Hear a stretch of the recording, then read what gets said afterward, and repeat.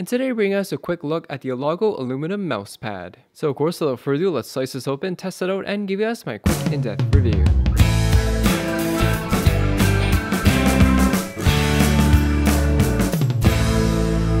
The mouse pad does come in 4 different colors. This one here is silver, but it's also available in dark gray, rose gold, and gold. So I wanted to spice up my Mac setup a little bit more with a nice Mac matching mouse pad. This aluminum pad here is from a company called Elago, which makes a multitude of Mac matching accessories.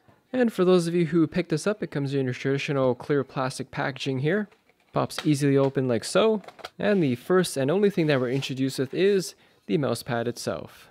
So as you guys can see here, it's a pretty simple and basic design, which is what I like about this. It's a slim piece of aluminum, or as some people would say, aluminium.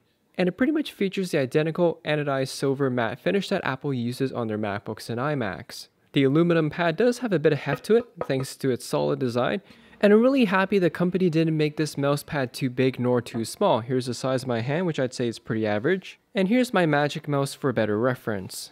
This size should suffice for most users out there. The great thing about having a mouse pad that isn't too big and isn't too small is that it doesn't take up a whole lot of desk space. Anyways, not much to really give you guys an overview of. It's basically a slim, solid piece of aluminum with an anodized silver finish. On the underside here, you have the aluminum pad logo, 4 built-in rubber feet to keep your mouse pad in place, and that is pretty much it.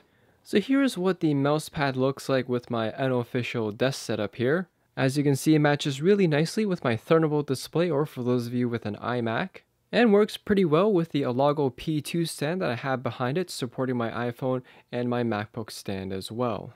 You can see here the mouse pad doesn't take up a whole lot of space. Right next to my keyboard, it's almost the width of it and still gives you plenty of wrist and palm area to rest. Elago did design the finish on this mouse pad to be smooth for your mouse to slide easily over, and thus allowing a nice comfortable use of the mouse pad without that sandpaper-like finish that some other aluminum anodized finishes have. In terms of any cons or things I don't like about this aluminum mouse pad, the only thing I could say is the rubber grips I wish were kind of bigger. As you saw earlier, there's only 4 tiny rubber feet that holds it in place, and I think a single large pad similar to what they have like on their H stand here would solve that issue in terms of grip. In addition, with a large pad, I think that would also reduce that hollow sound when you tap on the mouse pad.